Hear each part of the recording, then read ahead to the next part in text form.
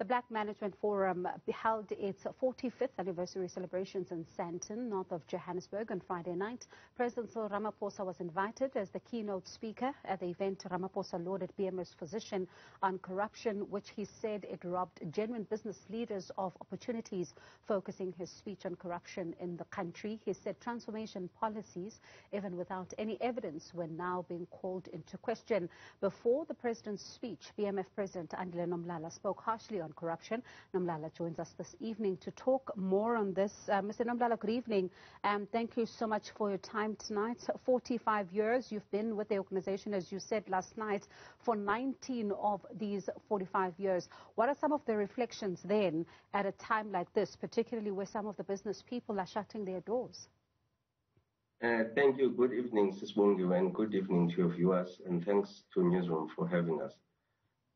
The experience of last night, or maybe the reflection of the 45 years of BMF, dates back from, as Ntate Mafuna mentioned it yesterday, dates back from the early 70s, where at the time there were no black people that were allowed to be managers. Instead, they could only be public relations officers, PROs. But at that time, they dared dreamed to have a black management forum, and they pushed the boundaries at the time to make sure that they are recognized as managers. But we have moved very far from where we were, but we're certainly not where we're supposed to be. So as an organization, we believe that there has been some contribution and some change that has happened, but we are very sensitive, and we do recognize that many of our people in South Africa, particularly black Africans, are still swimming in the pool of poverty. They are still caught up in a severe unemployment state, and there is obviously a serious exclusion of black businesses into the mainstream economy. So as an organization, those are the critical concerns that we have. Pardon me, which is no surprise then that yesterday much of what you spoke about focused on the issues of transformation, and the president also looking into this particular issue, even saying that, you know, issues around access to funding also remain a concern for business, people as we speak even now. During the lockdown, you'd remember when the president was accounting for, some of the package that was then put aside for business people to be able to access loans, that guarantee scheme that was then given to banks as well in order to be able to fund some of the businesses during the lockdown. That money, as we heard from the president at some point in Parliament, it never found its way to black business people, as the banks were reluctant to give some of this assistance.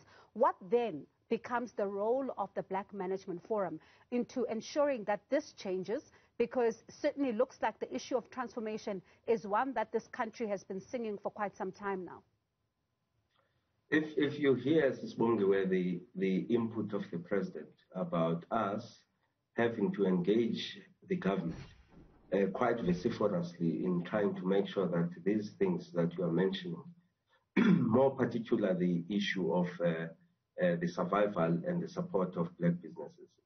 I said it in my speech yesterday, Bongiwe, that you can never even imagine that you would get out of the quagmire that we're in of unemployment if you don't create a critical mass of black businesses, black new organic businesses that could start igniting and start stimulating the economy from all quarters. Black people as entrepreneurs and black people as workers have proven for many years that they are capable, they have the fortitude, the necessary skills. In the black professional space, we now possess all the skills that everybody else that is in business has. The only challenge, is what exactly you spoke about, is that government is not giving and creating enough enabling environment for black businesses to thrive.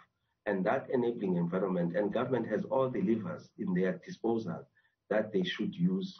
We have the Public Investment Corporation, we have the DFIs, the IDCs, the DBSAs, but there is no strategic intent. There is no strategic focus that is directly infused to make sure that successful and competent and quite up to the task business people who are black are given the opportunity to succeed. The reality here is that, Bongiwe, we are always given grants of 1 million grant for this and that, as if our intention is to run sort of survival businesses. The intention here, Bongiwe, if you want to create black industrialists, you must start, for instance, by giving a pie, a significant stake of Transnet to black entrepreneurs. Some of them should be even people that have worked for Transnet who understands the business. And you then allow them to go and raise money in the capital markets and including the state-owned financial institutions, where then after they can partner on a majority or whatever the stake levels are, but they must be significant enough to have an influence in the direction and the running of the business. Now, these state-owned enterprises, Bongiwe, are functioning at a very, very limited level at the moment. Their operations are not optimized due to the fact that even the caliber of management that has been there is not adequate, but more so the strategic direction that government is giving is not there. So we are saying, if you want to separate ESCOM, give some of that business lines to black entrepreneurs. You create the real industrialist, not us always coming with cap in hand, where black people are a 1% stake, equity stake of a conglomerate of white company. We need new, organic, strategic, well-positioned black businesses. That's the first thing. The second thing, Bongiwe, I think is very important, is that to infuse or to be able to put the infrastructure that we need to stimulate our economy, government doesn't have the resources, but there is money in the global markets. There is money in South Africa. So if government were to partner strategically, again, with off-take agreements or even private-public partnerships, strategic ones, like we did with the IPPs. IPPs have invested 400 billion rands in our economy, says Bongiwe, and there's no stories of corruption. And because there was off-take agreements, sovereign guarantees that were given, there was investment. There could be similar situations for water infrastructure, for dams, for rail infrastructure, all of those. There is money. If you go to the global markets, South Africa still remains a strategic investment destination. It's a lie that people would believe that investors wouldn't come, but investors are just worried about the all-over-the-show type of strategic thinking that government possesses. I'll come to Eskom in just a moment, but as you speak, of one of those critical entities then that are, quite instrumental in ensuring that black businesses then are supported, and even business people just in general, the Development Bank of Southern Africa right now is finding itself in an unenviable position where we've seen Scopa in recent days saying that it's going to investigate claims of mismanagement. Look, the one thing I mentioned, Bongiwe, yesterday, you can never build a country under a thuggery system. The issue of corruption is one of the biggest derailing or impediments into the success of our country. This thing, and we are now reduced to keeping up with the so-and-so families in the Zondo Commission. I don't know why we can't do that ballroom dancing at the courts, not at Zondo Commission. People that needs to be arrested must be taken to jail. There is no way. If you listen to all the stories, look at the reputation of the Minister of Health as we speak now. He's hanging on the balance because he's been just compromised by his own inadequacies that had nothing to do with his great work that he was doing. So I don't know why, and I don't think corruption is a problem. I think the problem is not us being able to deal with it. Because if you are stealing and you know that if you get caught, there will be serious consequences. The problem here is that we are 3 years down the line from the state capture period. There's not a single individual, significant individual that is rotting in jail. And I don't know, I mean, you can't get R1 billion disappearing. The money doesn't fly. The money goes through systems. You can know which bank account it moved from this to that. And I don't know what is so much of a complicated investigation that is and all you need, Bongiwe, is to arrest some significant individuals from those municipalities. I said yesterday, there are big chiefs there who run municipalities to the doldrums, and they are allowed. So the departure of our development can't happen. There's no country in the world that has been built on paga. There's no country in the world that has survived without the state capacity to begin with. So the state capacity cannot rein in parallel to thieving and corruption. So that one is a non-negotiable for PMF. We need to get rid of thieves, and then so that we can start focusing on building our country. So, going back to what you alluded to, because I was going to ask you this question just towards, at some point in our discussion, the health minister, as you say, is finding himself in a cloud of allegations. There are calls now for him to step aside and allow this particular investigation to unfold without him at the helm. Would you agree with those who are calling for him to step aside? Look, the audacity, Bongiwe, the audacity of even finding yourself, because the minister knows those people. He knows that they were PAs and all of those. The audacity of being caught in such a situation now when everybody else is decrying corruption. I mean, the level of people not taking the self-care of wanting to lead and be above reproach. You see, Bongo, even at the level of PMF, when I lead and I speak the way I speak, there are many people who are looking and trying to find something that could stick on me. And you have to make sure that as a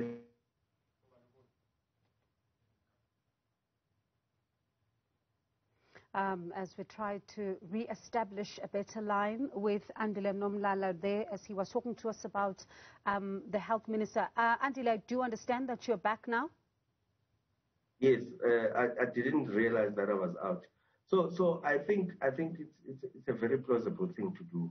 If you are caught wanting, colleagues, let's not try to hold the country at ransom. If you are caught wanting, and there are linkages between you and the people that did business with your department, and that is found to be a foul play, and even yourself, you admit that there was some level of corruption. Therefore, you must fall on your sword. It can't be, because if the Minister of Health remains there, how many of the people that are now being tried to be removed from positions of responsibility in the ruling party, and he remains? Bandile Masuku fell on his sword. Now, why him? Would he not fall on his sword? Why? If there's any doubt, we need to build an environment where when you are caught napping, there are consequences without even people calling for you, like it's happening in the other parts of the world. If there's a scandal around a minister in Europe and US, that becomes a non-negotiable. The person falls. And I don't know why now people would have to be, it takes weeks, because this scandal of Minister of Health has been going on for many weeks, and he's still standing. And the president, I didn't ask him yesterday, I was sitting next to him. I should have directly asked him, what is he doing about the guy? I mean, in the cabinet, there are proper ministers there. There's Kumbuzo, who's the minister of SMMEs, whom we love in the organization. There's Kubai, Momloko Kubai. Those ministers are young. They are driving transformation. Their work is felt. But now they have to be encompassed with some old people who are thieves, who are trying to hide and derail the progress that we're trying to achieve as a country. We need to be decisive so that people that are trying to derail us with their actions that are not aligned with what we want to achieve as a country must be put aside. There are many capable people that can replace them. I think maybe you should also have asked the president then about another one of his ministers, deputy minister, if I can even put it that way, because he's the deputy minister of state security, Zizi Kodwa. There's allegations that have come out in the State Capture Commission of Inquiry around him having possibly received payments and also luxury accommodation.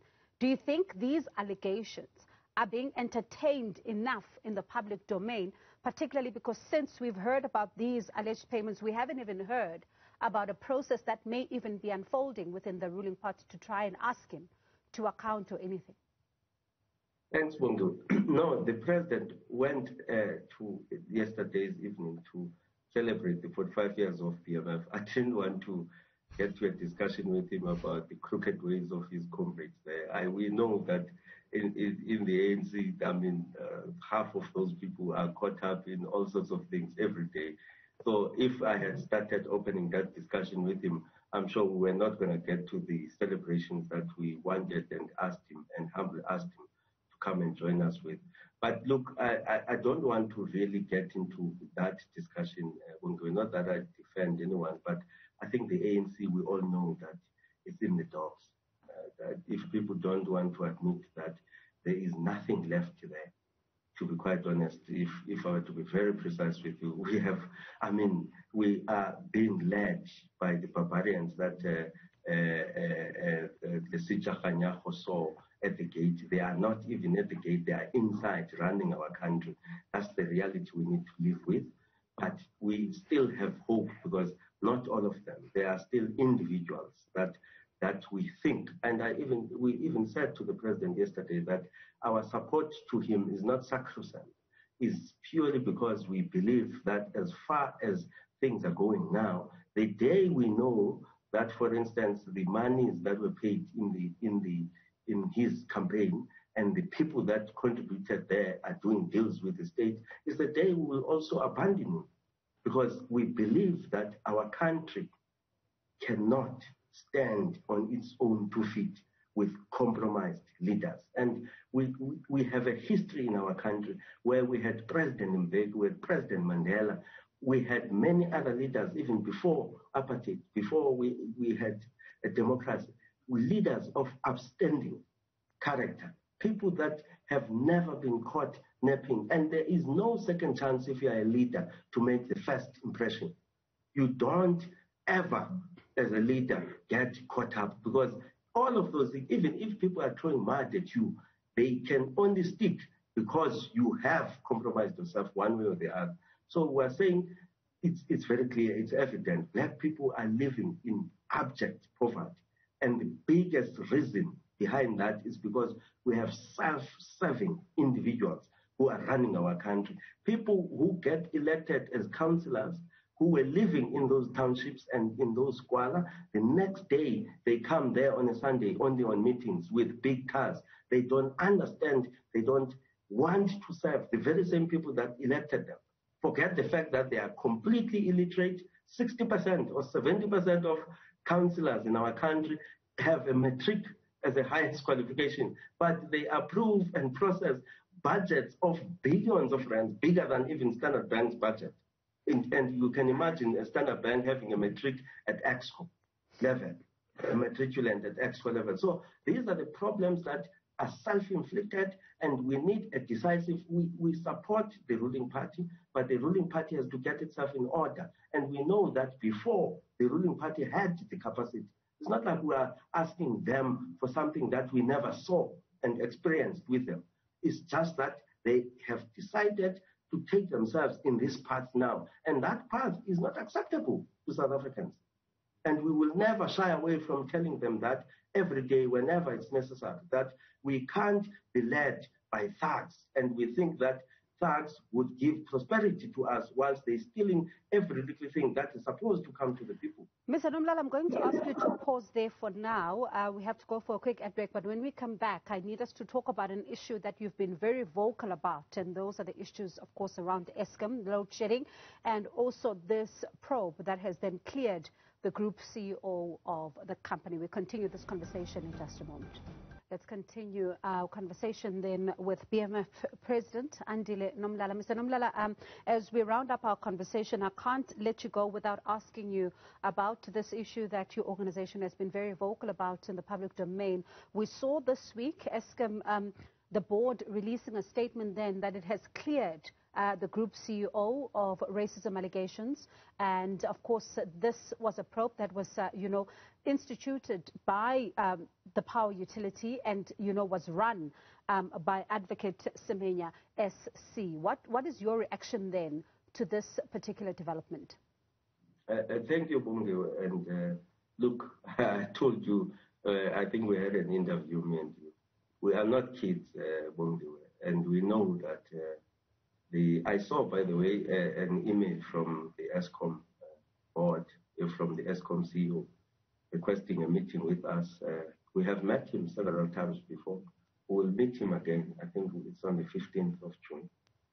Look, Bongiwe, I will tell you something very, very, very serious.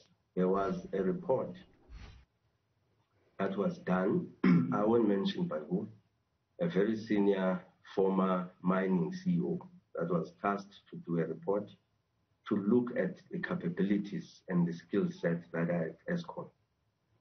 And that report was given to the powers that be. I won't mention which powers are those. And it says, let me just give you a very pure, clear description. It says the group CEO of ESCOM doesn't know the difference between a knee and an elbow. Now, our issue with Andile Nomlala has never been the issue of race. I told you a long time ago. The issue from where he comes from to where he is now is his competency. The guy is not capable of running ESCOM. Then go and also look at the board of ESCOM and tell me, and we have respect, by the way, for many of those professionals. Those are black professionals.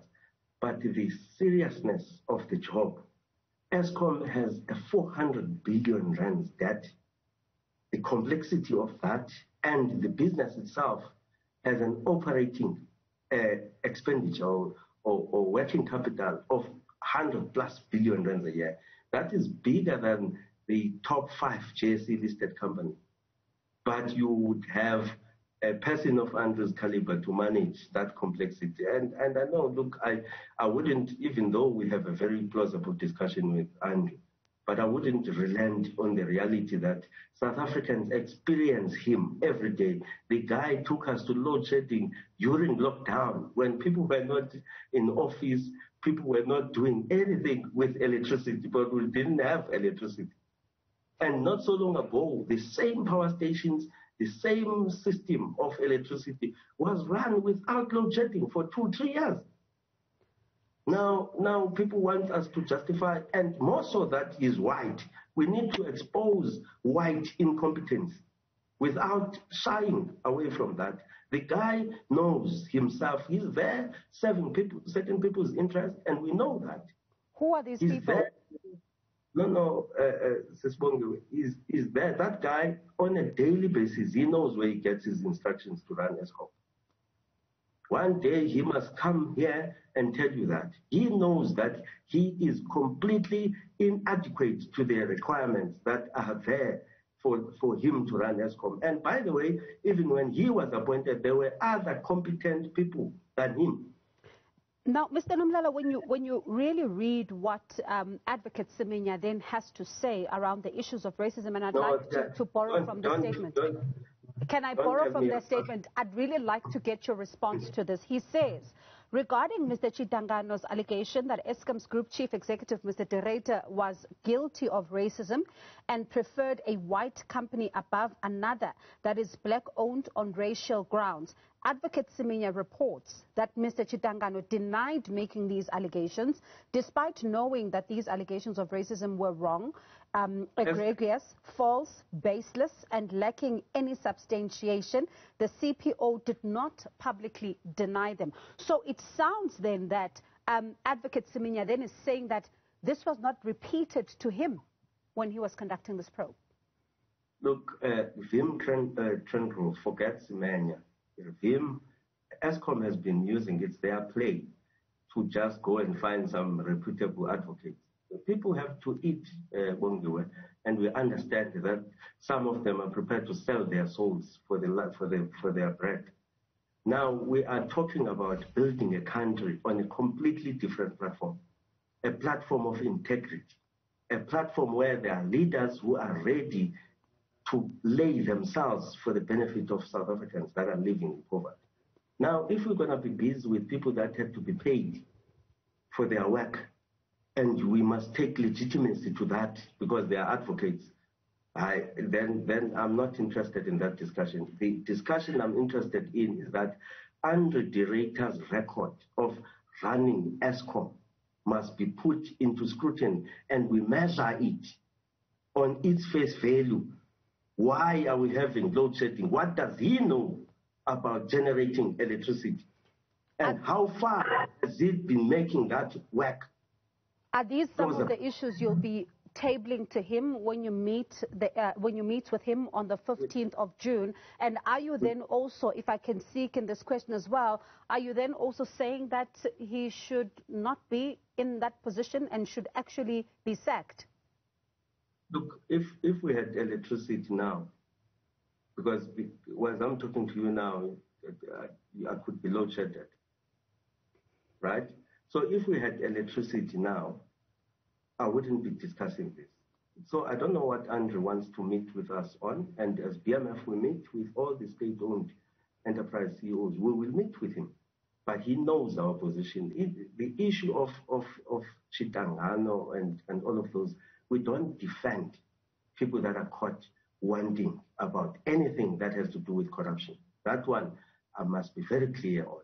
I don't know to what extent, and we would not defend any black professional that is caught wanting when it comes to doing the work as per the requirements of his job or her job.